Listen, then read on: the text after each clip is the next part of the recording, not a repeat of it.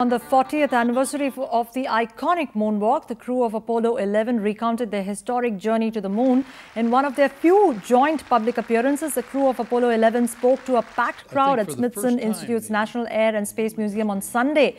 The public appearance proved to be a chance for the astronauts to pitch for a trip to Mars. Buzz Aldrin, the second man on the moon, said the best way to honor the Apollo astronauts was to follow in their footsteps and boldly go again on a new mission of exploration. Apollo 11 is a symbol of what a great nation and a great people can do. Tonight, I'd like to share with you a glimpse of where we can go in the next 40 years if only we are willing to be truly bold.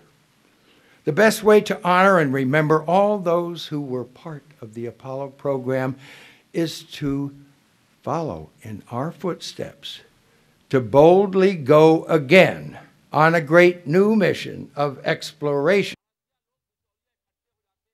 It was the ultimate peaceful competition, USA versus USSR. I'll not assert that it was a diversion which prevented a war. Nonetheless, it was a diversion. It was intense, and it did allow to both sides to take the high road with the objectives of science and learning and exploration. Even as the world celebrates the 40th anniversary of the moon landings, the big question is, where does the future of space exploration lie? On the one hand, we have second man on the moon, Buzz Aldrin, insisting that we go beyond moon exploration. On the other hand, we have astrophysicists like Arlen Krotz who believe there's a lot more to discover still about the moon. They support the return of man on the moon.